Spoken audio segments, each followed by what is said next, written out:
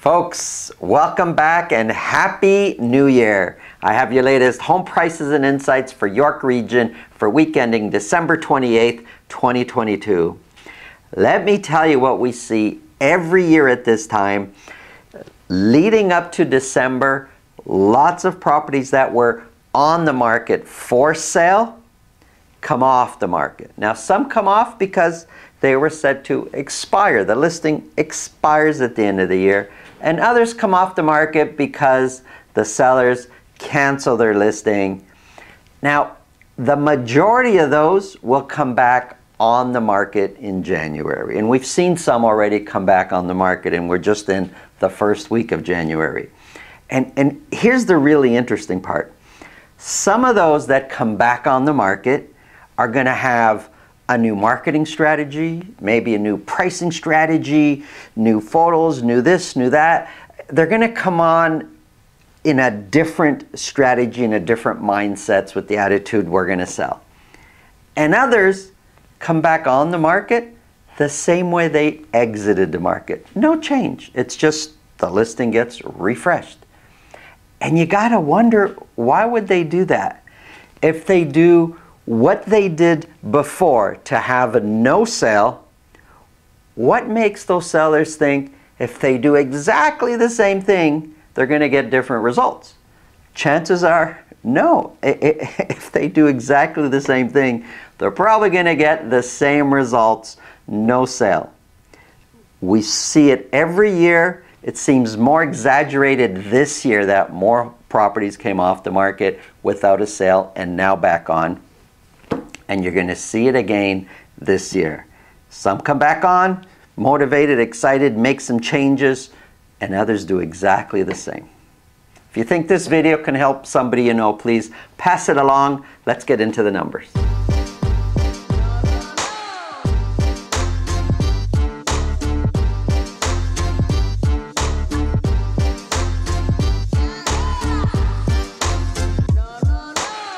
If you want to speak with me about your real estate situation, selling, buying, it's really simple. Below this video in the description, you'll find a link to my calendar.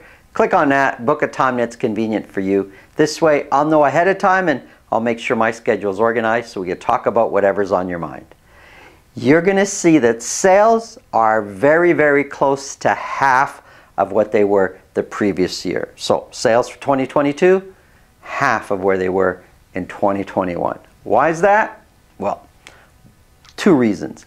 Buyers have seen their affordability, their buying power cut dramatically, and York Region has some of the higher prices of the GTA, so buyers can't afford to buy, and lots of sellers have chosen not to sell at the prices that they would need to come down to, and have just not put their homes on the market, or tried and took their homes off the market. So sales are way down.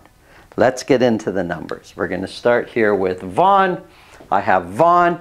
This is just detached properties for week ending December 28th. This is the last week ending for 2022. And I got to say, any of these numbers that we're looking at for the last week of 2022 and the first week of 2023, they include the Christmas break, they include the New Year's in between there. Don't take these numbers so seriously. I don't want to skip them, so I'm doing the report, but just don't take them so serious. So for week ending December 28th, for Vaughan, 8 detached properties were sold. 2 of those were at $2 million or more. Average sold price sitting at $1,964,000, which is way up from the previous week. But remember, only 8 were sold and 2 were at $2 million or more. $1,964,000 is 1% lower than where the average sold price was a year ago. And the median price of $1,749,000 is 2.3% lower than what it was a year ago.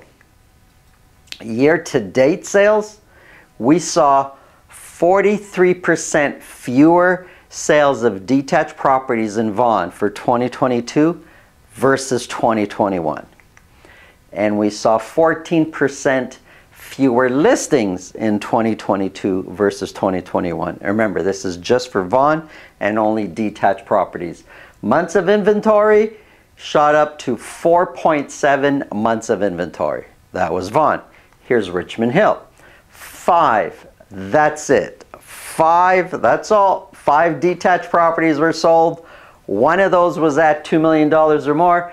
Average sold price sitting at $1,833,000. 1,833 is 15% lower than where the average sold price was a year before that. The median price of $1,780,000 is 11% lower than where the median price was a year before that. Year-to-date sales. So for 2022, we saw 46% fewer sales of detached properties in Richmond Hill than we did in the prior year, 2021. So 46% fewer sales. We saw 27% fewer listings year over year, and months of inventory for week ending December 28th sitting at 4.8 months of inventory. Wait till you see Markham. 8 detached properties were sold. One of those was at $2 million or more. Average sold price, I can't explain it. It's right down to $1,471,000. Well, I say I can't explain it. I can explain it. It's just that's the combination of those 8 properties, but 8 is not a good enough sampling to get a true average sold price, and that's why we're sitting at $1,471,000, way lower than what it was the previous week.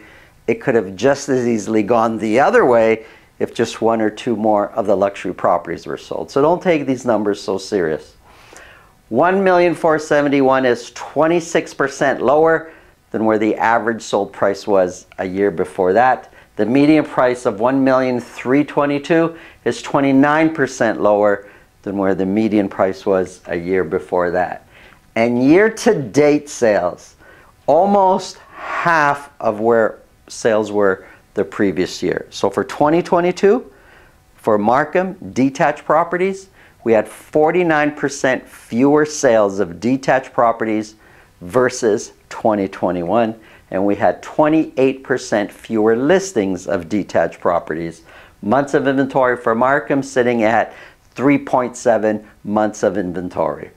Here are condos. Now this is condos for all of York Region. For week ending December 28th, 12 condos were sold. That's it, just 12.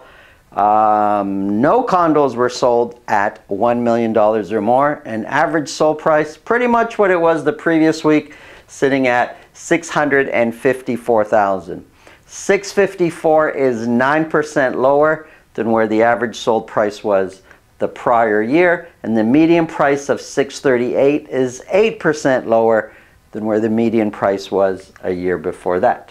Year-to-date sales, we saw 37% fewer condo sales in 2022 than we did in 2021, but we saw 4% more listings in 2022 than we did in 2021. And months of inventory, because sales dropped so much in that last week, a week ending December 28th, months of inventory shot up to 7.8 months of inventory. Here's a quick summary. Look, it's year-end sales. The fewer the sales, the lower the number, the more the prices are going to be up and down and less accurate. But it's not just the sales, it's not just average price. It also affects median price, also affects months of inventory. So look at the numbers, understand what's happening. The most important thing, if you're looking to transact, if you're looking to buy and sell, what's happening in your neighborhood, that's more important right now than any of these numbers come year end. Thanks for watching. Have a great day.